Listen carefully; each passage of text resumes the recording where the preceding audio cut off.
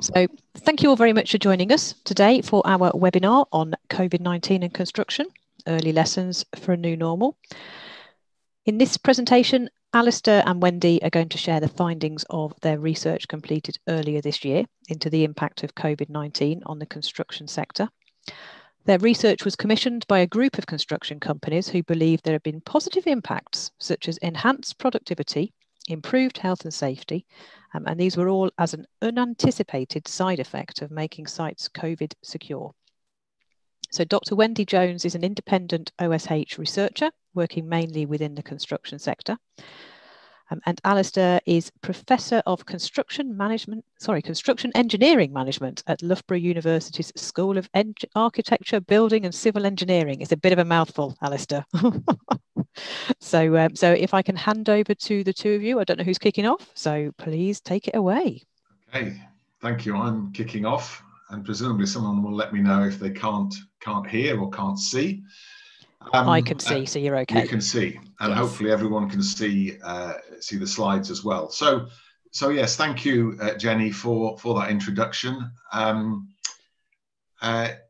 this is a really interesting subject for us. We were approached, as was said, by the companies. They're there at the sort of bottom right of the screen here to do this piece of work, and it really did come out of a discussion that the corporate health, safety, and well-being individuals for those companies were getting together to discuss COVID challenges, amongst other things, to do with health, safety, and well-being. And they approached us saying, look, we think something's going on, but we're not sure, and we recognise there's a benefit of having some people from outside coming in and asking some questions and scratching around to see what can be found, and hence we did this piece of work, and acknowledge to our colleague Vivian Chow was part of the team that did that. Wendy did the field work and wrote most of the report, and Vivian and I were part of the team that she bounced things off, and along with indeed the representatives from the companies, and we had a number of interactions with them as well. If you are interested, then the report is available. It was actually published by Balfour Beatty. Thank you very much for that. And therefore it's available on the web link that's on there. But also, if you go into Google or any other search engine and put COVID construction Loughborough or words to that effect, then you will almost certainly come across this report. So it's free to download. So please do that. Hopefully you will then see some of the things and be able to read them at your leisure. One thing that's really important to say right at the beginning is this is a snapshot. It was, I suppose, the phrase that was used often in the discussions was quick and dirty. It was a piece of work which was needed to be done quickly because of what was wanted was an understanding of what was happening now, not looking back over things after a considerable amount of time. And quite often we do research where we are brought in at the end of something, and you're speaking to people about what happened a year ago, what happened 18 months ago. And we all tend to, intentionally or unintentionally, look back on things with a perspective that isn't necessarily totally accurate. So this was quick and dirty, but done as close as possible, at least, to when these things were implemented, and that's part of it.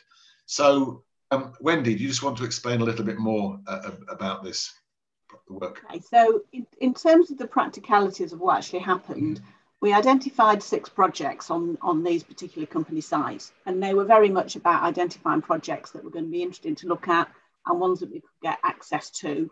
So they were mixed of public and private projects. They were all quite large projects, 3 in London, and then 1 in the northeast, 1 in the northwest, and 1 in the Midlands.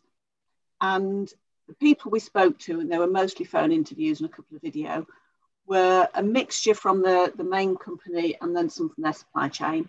And I was talking to project directors, site managers, supervisors, health and safety professionals. So it's a good mix of people. What we weren't able to do was talk to the front line because it was just too difficult with the time constraints and with COVID. So it's very much managers and upwards. But there were people who were working closely with the the workforce. So they had a view of what their experiences were. And then in terms of the timings of when we did this and how this worked, we did the research mostly in July.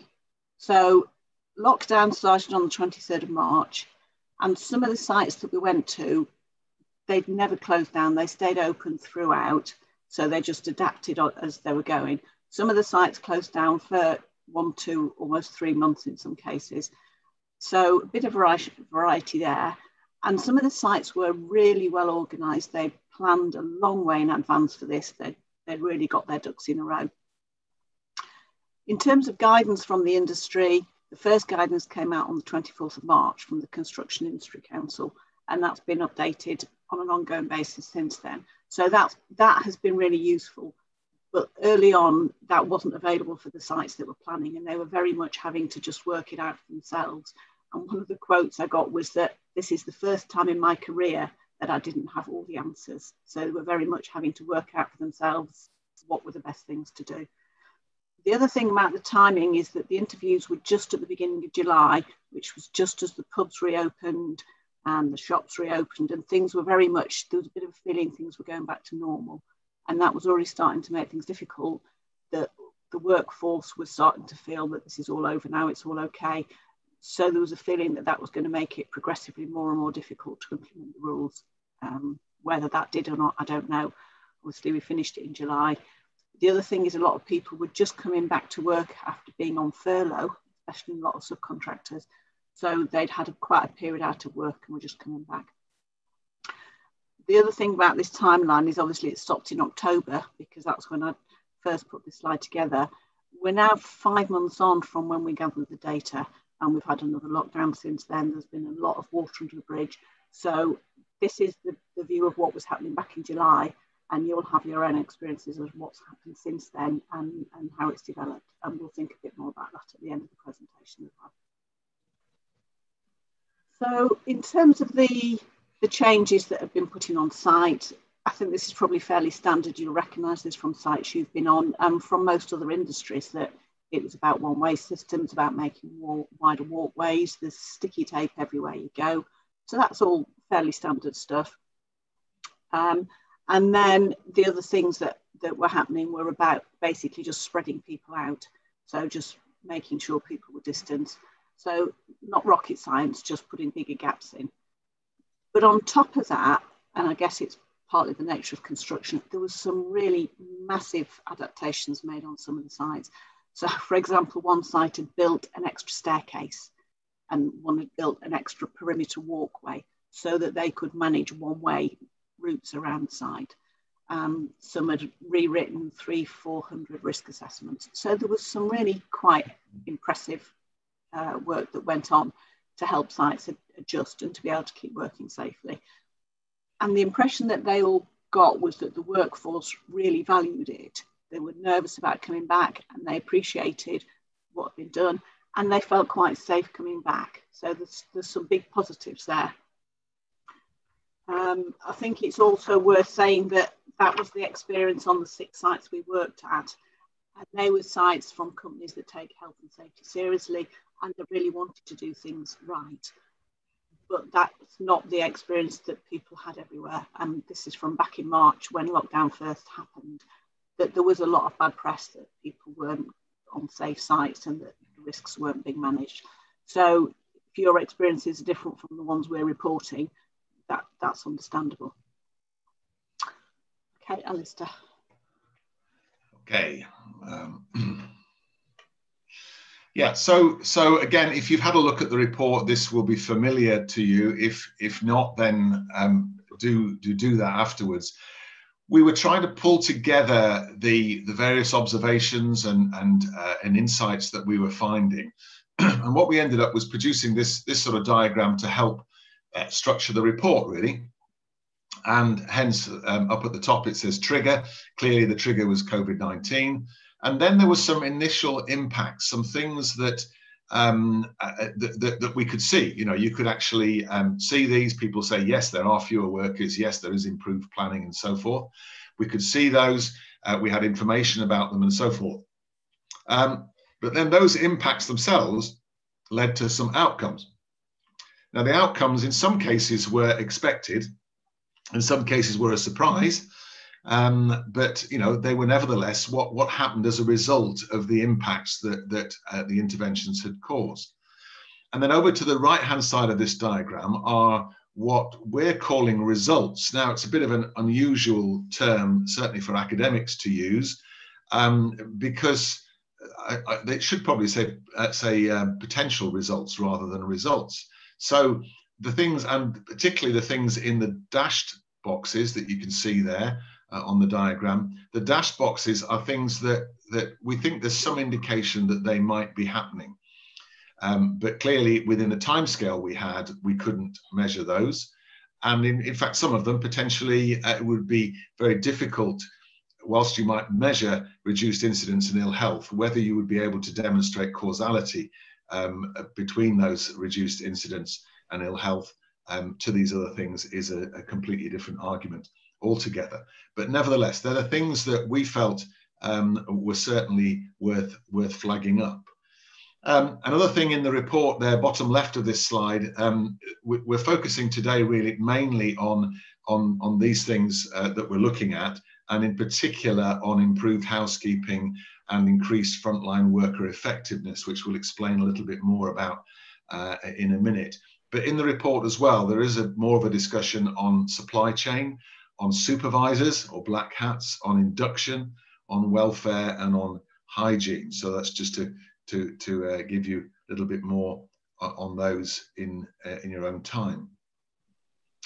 So starting off with the trigger and the main immediate impact. So the trigger is COVID-19.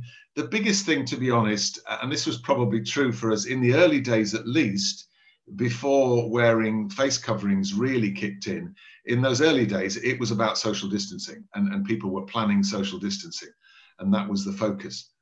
So that was the main immediate impact. But away from them, then that meant you had to have fewer workers, because if you were going to have people distanced from each other, then you couldn't have as many people.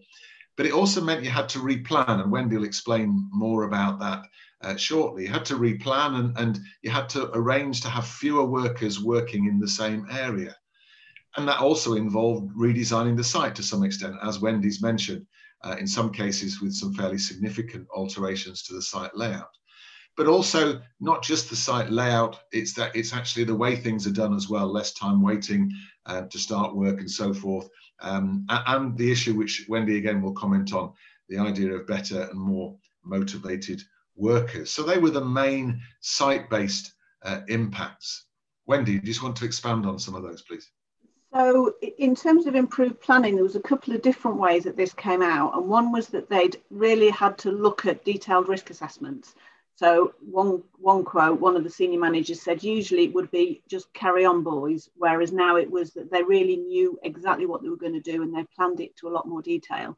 And that actually has some positive impacts, whereas normally they wouldn't think through to that extent. And the other way of planning was that they were often having to plan maybe 6 weeks ahead, 8 weeks ahead, which they didn't always do. Now, neither of those things are particularly unusual. They're standard good practice, but they were tended to be good practice that sites had slipped out of the habit of doing, or some had slipped out of the habit of doing. And by putting those back in, because they had to deal with COVID, there were positive impacts that came out of that. In terms of having fewer workers, basically, as Alistair said, that was just about having less people there, so they weren't in each other's way. So they might have a group of 2 rather than a group of 3. But also they had to sequence the workers. So instead of putting joiners, concrete workers, carpenters, electricians all in at the same time, it was very much planned that you go in, you do your work, you come out, and then somebody else goes in and they do their work. And that's quite different from the way construction often works, which is just chucking everybody in and letting them fight their corner. So that was quite a change, and people really felt that was a better way of working, and they were generally quite a lot happier with that. There was an impact there on worker effectiveness, because if you're under each other's feet, then it's much more difficult to get work done, and there's usually somebody around waiting, and you're waiting for somebody else to finish. Whereas everybody was just going to where they were meant to be, doing the work, moving on. So that just made things flow a lot more smoothly. If you've got a one-way system, you're 2 meters apart from people, you can't stand and chat because you're just too far away for that conversation. So that also makes things more effective. And also, people were maybe having staggered starts. So instead of 50 people coming in at once and all standing around chatting, they had a 5-minute window to come in, go and get changed, go out to their site place. So again, that was smoother and then people weren't waiting around as much. And one of the sites reckoned that they'd got better and more motivated staff. So because they didn't need as many workers, they were able to pick and choose who they'd got and to keep the good ones, to keep the ones who were prepared to follow the rules. So if anybody didn't follow the rules and didn't want to keep to the COVID distancing, they were asked to leave quite quickly. So they felt that had a positive impact as well. That's only one site, but on all the sites, I think there was a feeling that because people had come back, they'd been off work, they were very pleased to be back and pleased to be supported, that maybe that had a positive impact on how people felt to be there.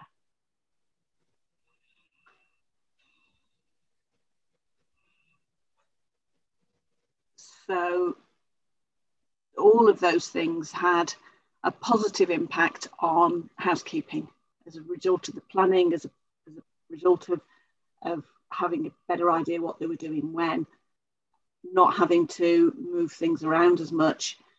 And the overall impression was that workers were doing more as a result. So each worker was able to achieve more. So some of that, clearly, if you've got a tidier site, then that's going to make you more effective.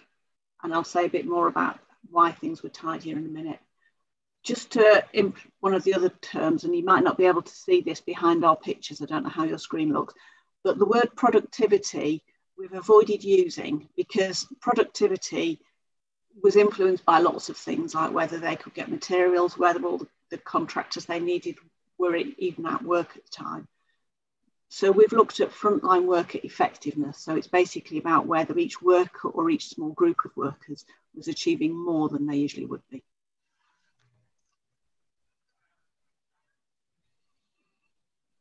So the improved housekeeping, and this was reported on 5 out of the 6 sites we looked at, was the feeling was that because people were working on their own, they weren't working with half a dozen other trades, that they took responsibility, they cleared up, they tidied up after they'd finished, and then they moved out.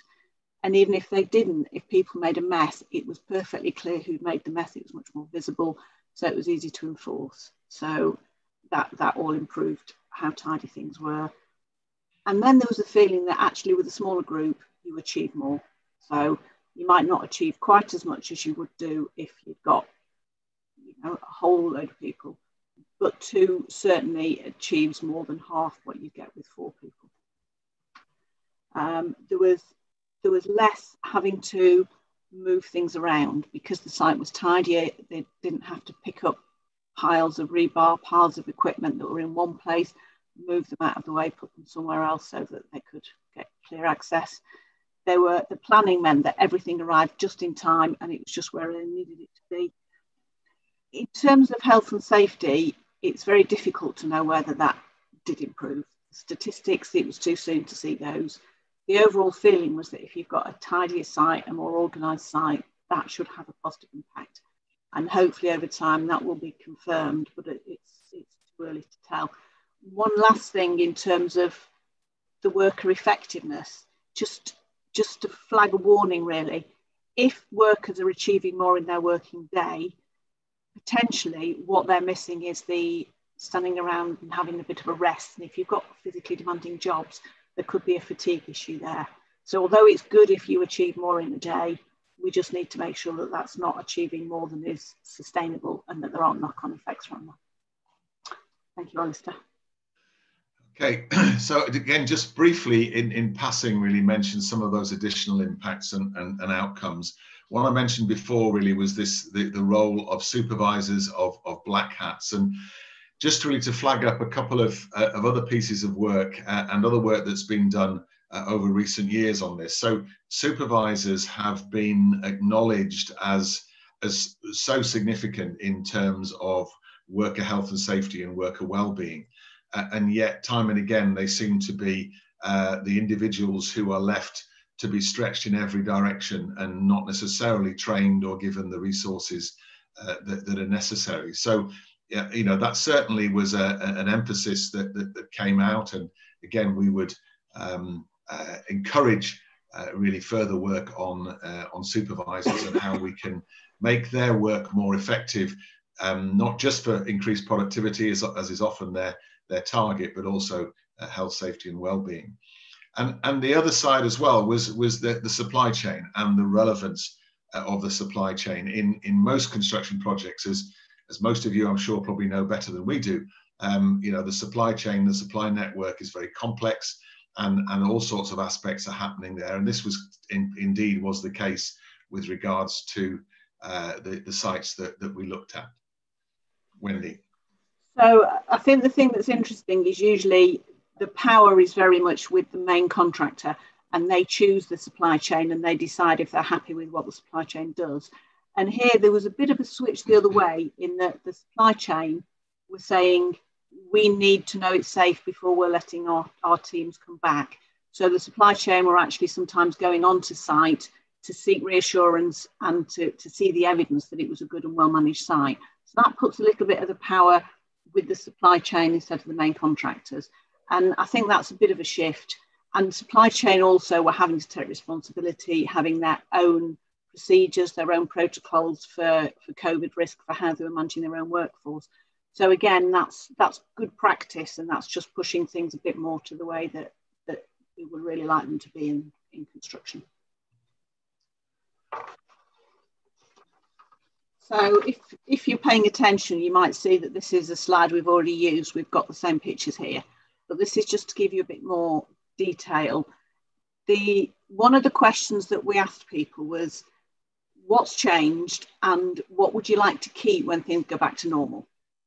And quite a few people said that they would like to keep the changes made to welfare and the changes made to hygiene. So the fact that toilets were cleaned more often, there were maybe better changing facilities, certainly a lot more cleaners. One site had got 26 cleaners where they used to have 4. And changes in hygiene, so that there were hand washing stations everywhere. And it's really good that all those things were put in place.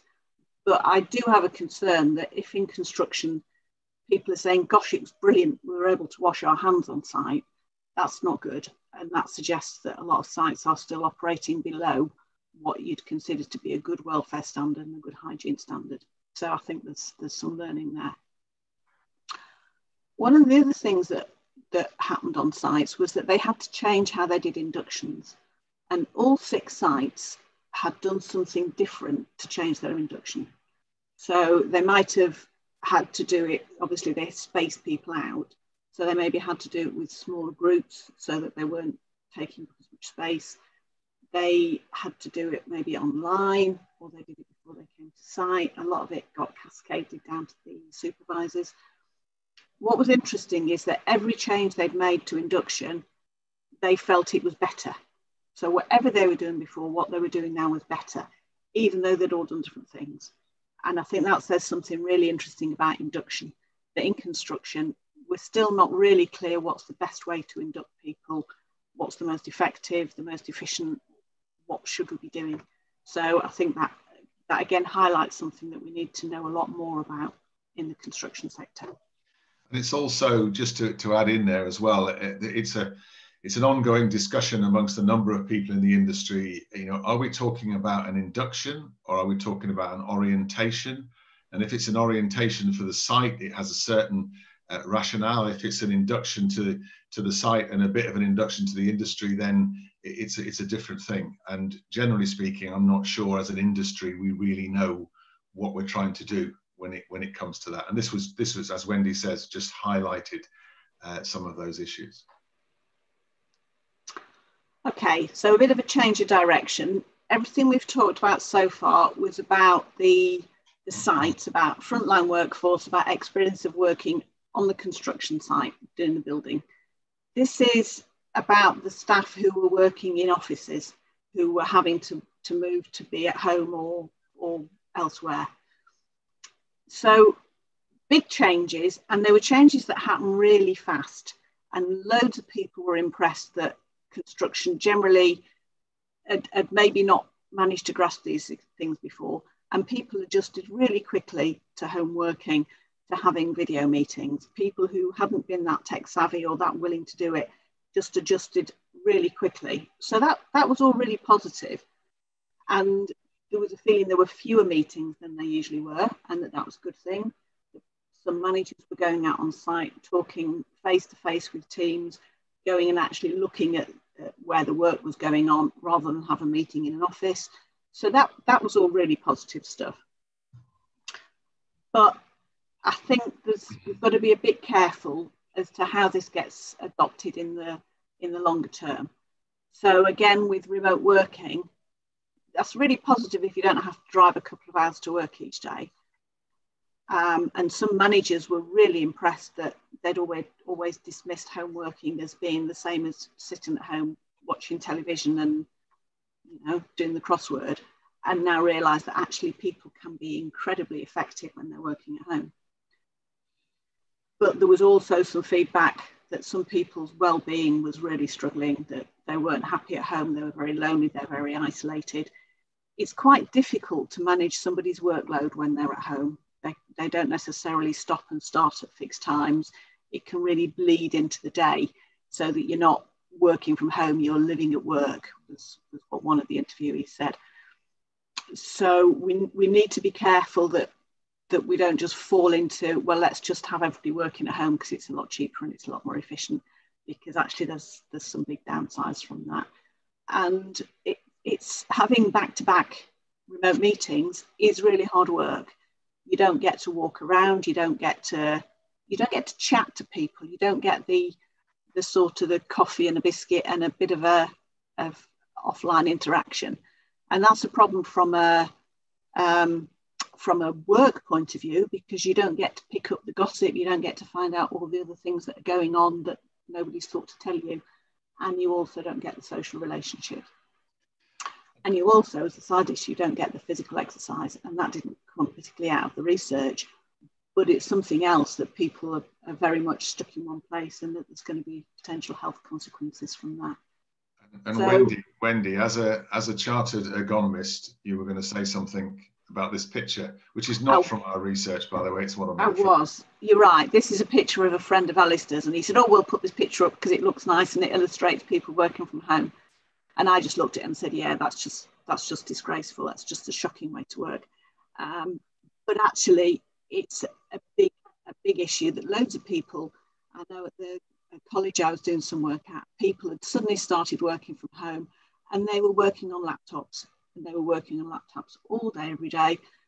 Never thought to say, actually, I need a separate keyboard, I need a mouse, I need a screen.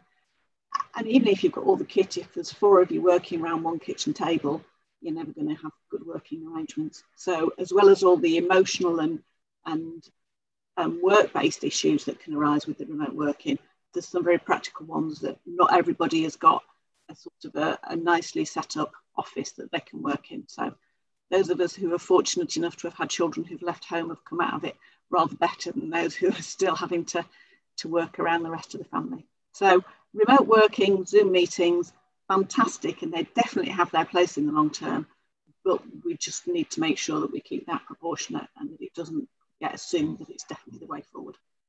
And I think the other thing that came out a little bit from the research, but has also come out from other interactions that I've had since we did this report, has been that, you know, again, we've got to remember who ended up working from home, who is still working from home, says he sat looking out of his window on the rain on the garden. I'm not, by the way, in Loughborough University with a sunrise or sunset or whatever it is behind me. And you know, there was some suggestion there, well, yeah, but the workers on one sense, on one hand rather, were saying, hey, it's quite nice just to be left on our own and get on with things without all these senior bods walking around in their fancy high vis. On the other hand, certainly other work we've done recently, which emphasizes the importance of leadership and senior management engagement and so forth with projects, they were the people that weren't going to the projects, because in many cases, and this isn't specific to these 6 sites necessarily, but it's a general statement, in many cases, the senior management were not allowed by their employer to leave their family home. And therefore, there was a reduction in engagement of senior management on site. Now, the workers, as I say, may well have liked that in some senses, but I think we need to ask ourselves the question, if that type of leadership and senior management engagement really is important, we take that away, you know, what's likely to happen? If it had any effect in the first place, then we take it away, and we would have to ask ourselves the question as to what's happening if we're removing that influence on the way things are done. So again, that's another thing. Moving forwards, you know, is that something that's going to drop off because in the longer term, more of us are going to be more working at home because it's more efficient for us as senior people, but whether it's necessarily the best thing for the site is an interesting point. I think there's a couple of things that did come out of the data that relate to that, actually. And one is that some of the people, when we asked about health and safety, was it better, was it worse, they felt that there may have been a deterioration because of the lack of that leadership, and a feeling that it was a bit like Sunday. It was a bit like sort of a bit downtime because the people who at that level weren't around. So I think that's important. And the other is the potential for people on site to not feel supported. And there were a couple of cases of that feeling that people were sitting in their ivory towers or bedrooms giving instruction without fully understanding the impact of what they were saying. And on one of the sites, they actually referred to the bedroom brigade as those people who were working from home. So again, a bit of an us and them, as those people who got themselves out there were doing the work on site and were putting themselves at risk of COVID, feeling a bit abandoned by the people who were in offices. And that wasn't universal by any chance, but there were odd cases of that. So I think that is something that we need to keep in mind. Okay, so we've said that this was all done back in July. We only looked at 6 sites. That's clearly tiny in the greater scheme of things. I did have one company contact me after we published the report to say that they'd done very similar investigation on their sites on quite a few of their projects and had similar feelings, similar findings. So I'm hoping that there are other organisations that have had similar results to what we saw, and that it's not just one-off, that there is a pattern, that there's some positive benefits that could come out of the changes that have been made. And then the other thing is to think about in terms of timing. And things have been going on a really long time now. We're 5 months since we gathered the data. We've had the second lockdown. And that's really got implications for workforce fatigue, for everybody being a bit sick and tired of following the rules, of working different ways. So I don't know what things are like out on site now, but potentially it could be quite challenging. The other thing is that back when we did the interviews, the managers, some of them were really struggling. They'd had such a hard time having to just work full on to make changes, to get things in place so that everything went to plan. They were really worn out. And if that's carried on at that level, then we really need to look out for those people over the next few months, because they're going to be struggling. They're going to be really at burnout. One of the questions I asked was, what would you like to keep when things are over? What's been good about this? One of the managers said, it's all pretty shit, really. Don't want to keep any of it. So I think we need those who've got management responsibility and senior responsibility in construction need to be really looking out for their teams, because there is an awful lot of fatigue and stress, I think, that's likely as a result of what's been going on. Okay, so just again, coming towards the end now, you'll be pleased. So hopefully you have some questions, you're thinking about some questions for us. Those results that we had on the right-hand side of the diagram, reduced incidence and ill health, reduced costs, improved quality and longer programs. And that is a challenge. So Wendy talked about worker effectiveness and gang effectiveness. But of course, most of the projects slowed down because they had fewer workers and they had fewer materials and so forth. So the overall project may have been slower, but but were the costs reduced? Well, could that be something in the future? Longer programs, is that always a bad thing? Again, I'll come back to that in a minute. Improved quality, you know, is there evidence therefore that because people are not working over each other and tripping over each other and being hassled because the next trade is knocking at the door, are they working better? Are they working to a higher quality? And I think there are some opportunities that this sort of review gives the industry to just take a step back and consider those aspects. And really, though, we're talking here about, you know, are there long-term results, projected long-term results, and are these long-term results which are beneficial and desirable? And if so, what do we need to do? What bits do we need to keep of the new things we've been doing, rather than just drifting back? This is a quote that Wendy had from the field work here: is you wouldn't get the job because you wouldn't get the job. In other words, you wouldn't get the tender, you wouldn't win the tender because you'd be 2 or 3 months out. And then you're pushing water up the hill and the industry will revert back to where we were before, is one of the realistic, perhaps pessimistic, but realistic attitudes of a tier 2 contractor, I believe, in that case. So just going back to this diagram again, that was really what we found. You know, it was a snapshot, it was time limited, and it was at a time, as we said. And if we went and did the same study again now, we would find some things that were different, and that's important. You know, as researchers, we've been doing this for many years, and you know, it annoys me intensely that people can make broad sweeping statements based on specific interventions and specific observations. And we're conscious of that, but really we're trying to put this forward to you and to others in the industry and influencers in the industry to say, well, hey, you know, what should this make us want to look at further? What should this make us want to try out? What questions should this ask of us in that end? And again, don't forget the other things that we mentioned, the supervisors, supply chain, induction, welfare, and hygiene. So some take homes as we come to the end. Maybe it's a bit late for this already. How can you stop the drift back to old normal? Some of you may have a view that we've already drifted back. Some of you may have a view that with the vaccines coming along, that people are saying, hey, it doesn't matter anymore because the vaccine, you know, next week, week after, whenever it might be. This idea of worker effectiveness, how can we exploit improved worker effectiveness, which we believe there is a real thing there, that it is happening, but how can we exploit that such that the project outcomes are better? The one I've emphasized there in yellow and bold is, are you willing to build slower but better? Slower but better.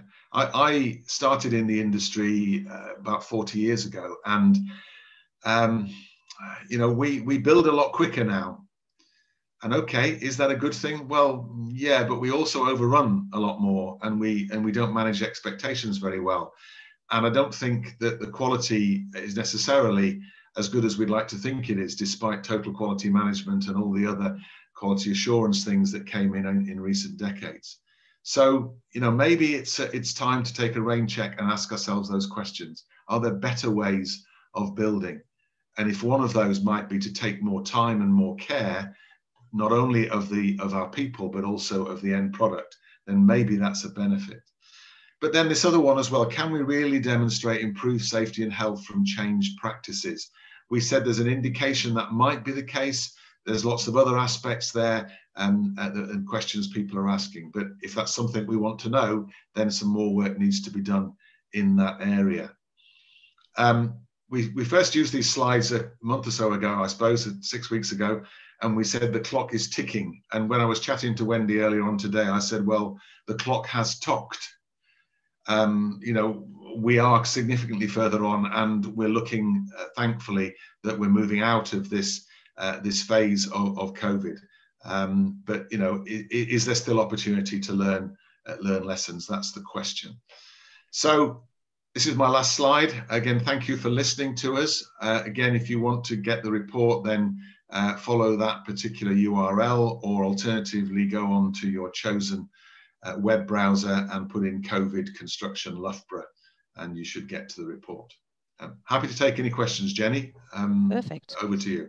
Thank you very much. That's really useful. So we've got a handful of questions on the Q&A screen. So if anybody else has any questions, please do pop them on the Q&A box on your screen. I was just going to kick off with one from me, though, if I may. So there's a lot of interesting information there, isn't there? And I think you're absolutely right about the clock ticking and people's attitudes sort of shifting and changing in the period since you've done the research. But from your perspective, is there one major benefit to all of the changed working procedures that you think the industry should be taking forward? I'll have a go, and then Wendy can perhaps add her view as well. For me, I think it's the opportunity to exploit the individual and gang benefits, which I believe are clear. And it's the opportunity to exploit those across the project. But we will not do that unless we change the way we do things. And unless we, and I'm talking perhaps to the contractors in the audience, unless we stand up and agree, I'm not talking about a cartel here, but agree, hey, you know, last year we built that particular project, it took 24 months. Can we really say we can do it as well at 22 months and then next year it'll be 20 months? Because that's what's been happening. And I think we ought to be asking some serious questions about that. Wendy. Yeah, and I think that's probably the main thing that I would say as well. On top of that, there have been moves in technology. So obviously I said that the Zoom meetings, they're not the answer to everything, but they are definitely a good way forward in some cases if they're used in the right way. And I think there was examples we had of, for example, somebody doing a guided tour of 200 people to his site to show them the changes he put in place. And so I think there's some really useful stuff there about being able to demonstrate materials, being able to have discussions with very senior managers or with experts without them coming to site. So I think the willingness to take that technology on board in the right circumstances is also something that could be used as long as it is targeted. I think there's some benefits there. Yeah. And on a technological aspect, we've done some work previously on the Tideway project in London, and they were using virtual reality in their tunnel boring machines such that you could actually have a virtual visit, because they were trying to reduce the number of people who went down the tunnel just to have a look. And that the VR was fantastic. So, you know, again, those technologies are there, and perhaps this will give us a bit more of a push in certain areas. Okay, lovely. Actually, sorry, if I could just on top of that say, the other thing that I was really impressed with was where there was more face-to-face stuff going on because of this. So where managers were going out on site and actually talking to workers and knew their names and were much more embedded in what was happening at the absolute front line. So I think that's also probably an old-fashioned lesson that has been learned in some cases that's worth carrying forward. Sure. So if I just move over to the Q&A panel, so the first question that came through, thank you, Paul, for your question, who says, this study was conducted with mainly tier 1 contractors. Do you think there is a difference for small or medium-sized contractors? He specifically is saying with around less preliminary allowances on projects. Do you think there's a difference? I think there always is. Again, we've done work in the past where we've looked at large networked organisations and then at small, medium-sized, and particularly micro organisations. And clearly, the problem in some ways with the definition SME, small, medium-sized contractors, is that some medium-sized contractors are actually very large, and micros are very small. So I think you can't make broad sweeping statements saying that this would be identical for the whole of that spectrum. And certainly for those that are working on larger projects, as a number of those organizations are, then if the industry moves, then we do hope there will be a trickle down. It will be harder in some senses, I would suggest, for the smaller organizations to implement some of these things. On the other hand, there's an aspect there. Their clientele are different, And, you know, would it actually be better if we honestly told Grandma Brown that it was going to take 9 months to build that little extension, rather than saying it's 9 weeks and still taking 9 months? So I think as an industry, we do have a very bad reputation at making promises that we cannot keep with regards to duration. And I don't think that does us any service. I think amongst lay people, it does us a great disservice. So, you know, there's maybe opportunities there, but Paul, it's a good point. And we would not want to just say, yeah, hey, this applies right across the board. One of the organizations we were dealing with was not a tier 1 contractor. However, the sites, Wendy, I think it's fair to say, were all large sites, weren't they? They were all large sites, yeah. Yeah. Okay. Slightly similarly, Andrew Richards has asked whether any sector was more affected than others. Or I don't know, I can't remember. I confess I didn't note which sites you went to. So yeah. I think the biggest challenges were about site size and site location. So the sites that were in London, I think, really struggled because they just didn't have the space. They were already very, very compact. They had problems like having to get 100 people up to the top floor of a multi-storey in 5 minutes, and the queues of people going in the lifts was right down the street. So I think that was quite sector specific, whereas the ones that were building big open plan buildings just had a lot more flexibility, and they could move briefings to different places. One site was able to put a new toilet block inside a building that was half completed just to give them extra facilities. So I think that's probably the biggest difference. In terms of actually planning the work. Again, if they were in a tight space, then they were even more constrained in having to have fewer people that they could actually fit in at once, so it would have made the job even longer. I think London was different as well, certainly in the early days, because of public transport. So not only that, but also the London mayor increasing the congestion charge and including it weekends and so forth. So expecting people not to use public transport in a city like London is not easy. And in fact, Wendy, if I recall, some of the sites we were working on, some of the people we were talking to had said that workers felt more safe on their site than they did getting to the site because of the public transport challenge. So there's a difference there. In terms of sectors per se, then I think Wendy's hit it. It's probably more to do with size of site and size of availability of space on the site is probably more of the issue that we came across. Okay, lovely. So David Evans has asked whether you've since had any feedback that your report may be changing behaviours or methods of working. I think it was the methods of working would be, I would say, certainly the replanning that was done at a task level certainly affected the methods of working. And we came across, it's not really in the report here, but as part of our study for the report, we came across a number of suppliers, for instance. The one particular one comes to mind where they'd done some videos showing how some very large industrial doors could be installed whilst maintaining 2-meter spacing.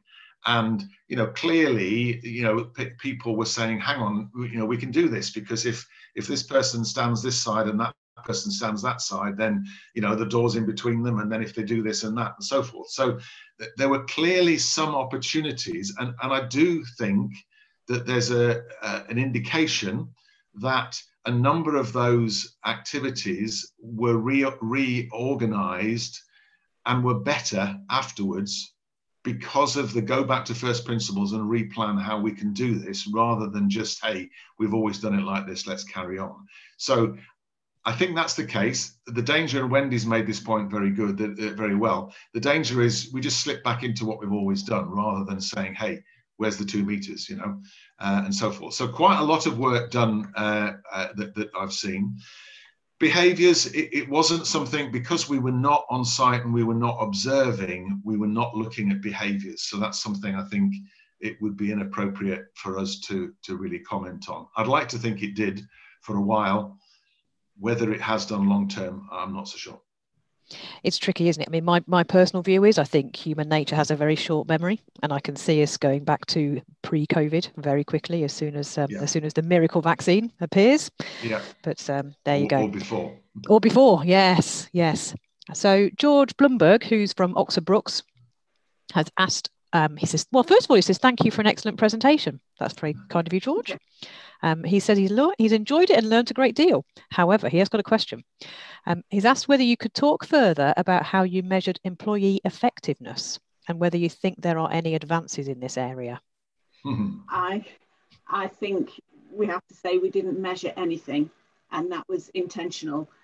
Right back at the beginning, when we were looking at the scope of the study and how to do it, we agreed that there was no point measuring anything because it was never going to be accurate enough. And once you put numbers on it, people assume that they're accurate and that they're true and that they're going to apply everywhere. So what we relied on was the impressions of the people on site and what they said about what they'd seen. So, but having said that, on each site, pretty much everybody we spoke to would say very similar things. So that's where the data came from. So it was triangulated, but it was all about their impressions and what they felt they'd seen. So it might be about whether they'd made time upon the programme that they'd expected to lose, or it may be that a particular deadline that actually got ahead of themselves. But it wasn't realistic to measure it. And the same with the health and safety. There were perceptions of changed health and safety, but it was too early for the statistics to show. Okay. Last couple of questions then. So Paul Hardy has asked, one of the initial charts showed reduced costs. Yes. His concern is whether that would actually be increased costs, such as elongation of programs and thickening of prelims. In the long term, do we think clients are willing to pay for the additional costs? I think that's an excellent question, really, Paul. Thank you, or not thank you. You're right. I mean, if we run with the status quo and just say it's going to be longer, then yes, of course it will. But it's a similar argument to the argument, say, pros and cons for off-site construction. Okay, so people say off-site construction is brilliant. Okay, but hang on a second. The factory supplier is charging us more money than our on-site people can build that wall because, hey, labour costs are low and factory costs stayed the same. But nobody looks at the prelims and says, what is the saving in prelims of reducing a workforce from 300 to 80? There is a saving in prelims, but all we do is say, well, it's the prelims of the prelims. So I think there will be increased costs unless and until the industry as a whole re-looks at how we lump these things together. And I think prelims is probably one of the worst areas in this. We look at them more sensibly and more intelligently and sit down with the client and say, look, if we do it like this, yes, it will take longer and these costs will go up, but actually we'll save costs over here because of this. We can actually, in the long run, have smaller canteens, because we've got less people on site at any one time, for instance, or whatever it might be. It's not straightforward, I agree, but the comment, and it was a dotted line around reduced cost. It was a potential opportunity, and the reduced cost would only come if there was a reconsideration of the tasks. If there was less rework because the quality was better, because people were working more efficiently and effectively and were not working over one another. And that's where the reduced costs might come from. But you're dead right, Paul. Clients, unless we can take intelligent clients and speak to them intelligently, we're never going to win that argument. So, more power to your elbow, Paul, if you'd like to try that. Happy to chat offline if you want. Okay, and the last question, and then we'll draw it to a close. So David Evans has asked, over the period of your study, did you ask or find out whether there was any increased emphasis on record keeping? In other words, were people anticipating and preparing for claims or contract disputes? And if I can pick that up, no, there was certainly no evidence. That just never really came up, that people were worried. That there were concerns about relationships with the client, about who was going to pay for the change deadlines and for the fact things were taking longer and they weren't meeting things. But other than that, no. And certainly there was one comment that somebody said they used to have meetings in an office, now they were having them out on site. There weren't any minutes and it was absolutely fine. Everything was still getting done. So if anything, I think there was possibly less focus on ticking boxes and on record keeping and more focus on doing what they needed to do to get the job done. I think just want to add addition as well. Bear in mind this was July, and in July, and certainly people were reflecting over the previous few months, I think there was a lot of goodwill at that stage, and there was a lot of, hey, this is a major issue that we need to solve, but it won't last very long anyway, so it doesn't really matter. So I think the sad reality might be that maybe if we went back and did the same thing again, we might find more people looking over their shoulder and trying to at least justify that their actions that they took were adequate and sufficient given that situation. So the perception in July, I think, was that this was going to be a much shorter thing, and therefore, hey, you know, let's get on and solve the problem, and we'll do that in a joined up way. So yeah, it's a good question or good comment, David, certainly. Sure. Okay.